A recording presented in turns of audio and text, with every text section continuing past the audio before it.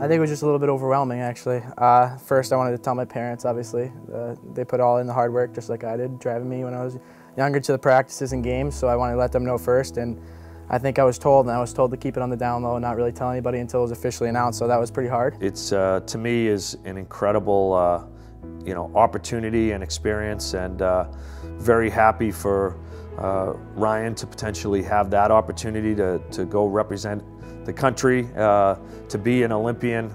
To me, to this day, it's one of the great things that I'm most proud of, is to have that opportunity. There's so many great Olympic athletes. The Olympics stands for such great ideals, so it's a nice experience, and one that we will be pulling hard for him to have success.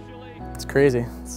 Honestly, it's a whirlwind experience so far, but I'm glad that I can kind of follow his footsteps and learn from his experiences.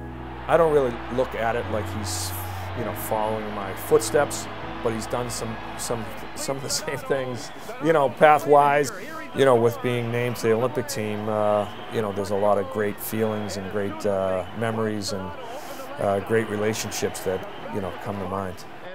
It's crazy to think that my dad, I think it was his first or second year that he coached Noah, and I remember going to the rink as a little kid and watching him play. But to think that now we're on the same team for a tournament, it's really special. There's guys, the college hockey guys obviously, and some of the guys I played with during the summer that I kind of became familiar with, and they're all great guys. And I think they really did put together a team that can be really successful, and I can't wait to get started with them.